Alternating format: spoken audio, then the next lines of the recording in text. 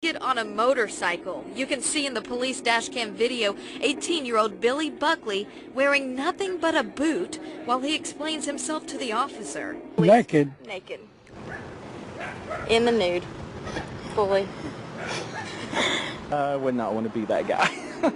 Police drove up on Buckley at 29th Street just before 10 on Sunday night. Now, seeing a motorcycle hum past there isn't unusual, but a buck-naked biker is something for the books. Well, I don't think I want to be riding mine nude. A boot-bearing Buckley waves the officer down, asking for clothes.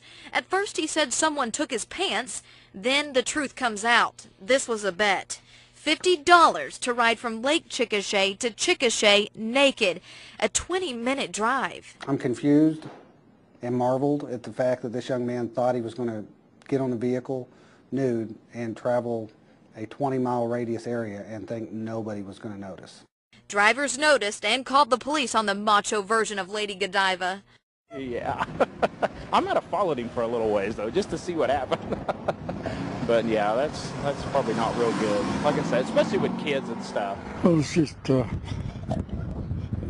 indecent. But others say if the boot fits... A bet's a bet, I guess. No helmet, clearly no pants. This is a bet that police say could have ended in serious injuries if the biker wrecked. He did have his boots on, though. We noticed he had his boots. He eventually got the clothes he asked for, an orange jumpsuit. And fellow bikers say he definitely earned his $50. Absolutely. They need to pay up. Pay up because police video is proof he made it to Chickasha.